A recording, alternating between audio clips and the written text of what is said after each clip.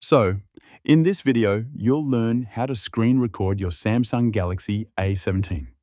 Now, the A17 doesn't come with a built-in screen recorder. So, if you ever want to screen record your phone, you will need to use a third-party app. Finding a third-party app is fairly simple. You can just navigate to the Google Play Store and then use the search function to look for your favorite screen recording app. If you don't know a screen recording app that you'd like to use, then I would recommend using XRecorder, as it's the one I'm going to be using for this video. Once you've successfully typed it in, you can tap search and see it listed in the search results. Go ahead and select it. Then, once you've selected it and confirmed that it's by InShot Inc., tap on Install and wait for the screen recorder to be downloaded onto your phone. Once it's been installed on your phone, you can tap on Open to launch it. Or you can just go to the home screen or app drawer, look for the app there, and tap on it to launch.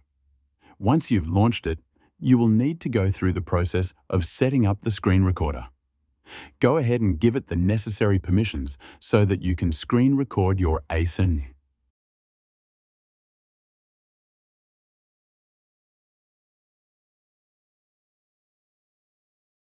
Allow it access to your photos and videos, and allow access to your notifications. Now, you're ready to start recording. Tap on Start Record, then grant other permissions it requests, such as access to audio. You'll be prompted to choose what you want to record. If you're using XRecorder, it will ask whether you want to record a single app or the entire screen. It's completely up to you. Select Start. Then, you'll be given a countdown. Once the countdown ends, it will automatically start recording your screen. Now, you can move around your phone as you normally would, and every single thing that you're doing will be automatically added to the screen recording.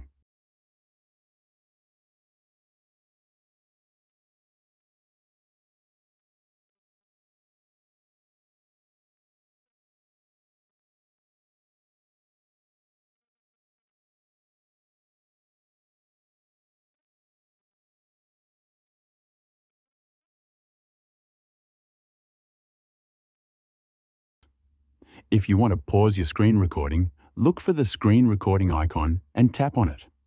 If you want to stop the screen recording, tap on the icon, select Stop, and the screen recording will be stopped and saved onto your device.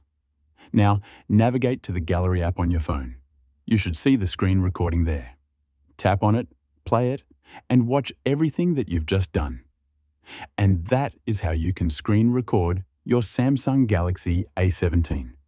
If you have any questions or comments about this process, feel free to leave them down in the comment section below.